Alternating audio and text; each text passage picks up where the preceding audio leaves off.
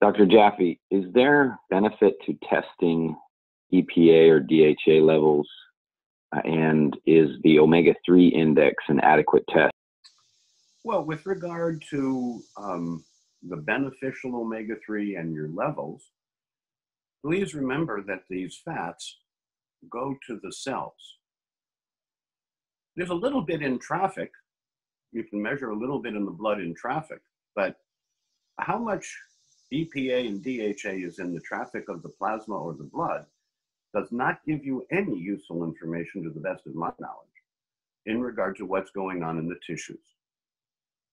The omega-3 index is a very fine, easily available, inexpensive, global assessment of omega-3 adequacy.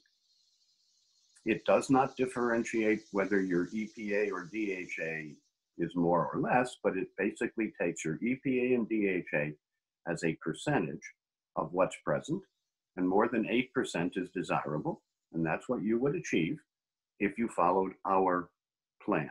The LRA testing, the 8 predictive biomarkers, the 4 self-assessments. People often ask me that question.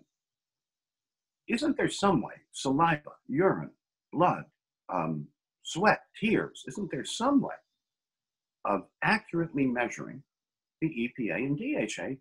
And there is. You can do a brain biopsy. I don't recommend it, but you could measure the EPA and DHA in brains or in biopsies.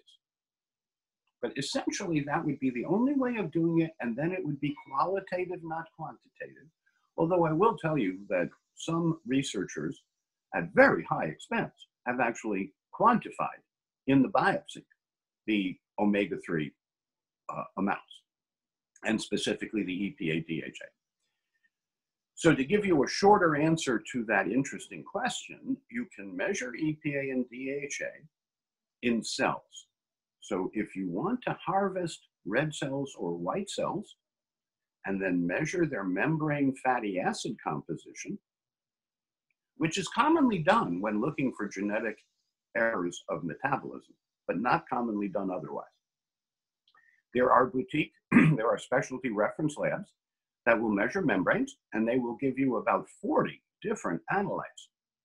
And what's important is how much short chain, how much mid chain, that is C16, C18 alkyls, and how much long chain. But then, if you can, and they usually can, you get to look at how much oxidized, as in damaged fat, there is, fatty acids, or protected. If you have enough antioxidants, ascorbate and others, you shouldn't have oxidized and damaged fats in your membrane. So there is a way of measuring, but not in the blood, and it's not easy, and it's not inexpensive. And then, in my experience, functional experience, the interpretation is brought to you by a lab that mostly studies errors of metabolism. And so the report either says we found an error of metabolism or we didn't. It doesn't tell you the meaning.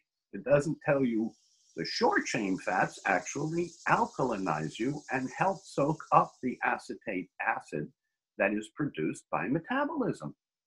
The long chain fats store energy, but they will contribute acid if you start burning them for fat.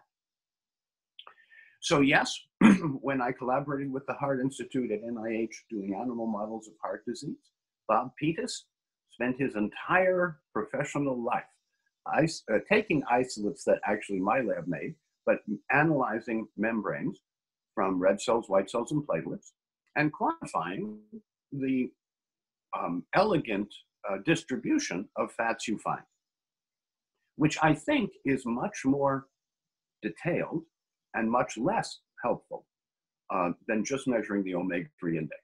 So interesting question. Bottom line, measure the omega-3 index. It's your global assessment of omega-3 adequacy.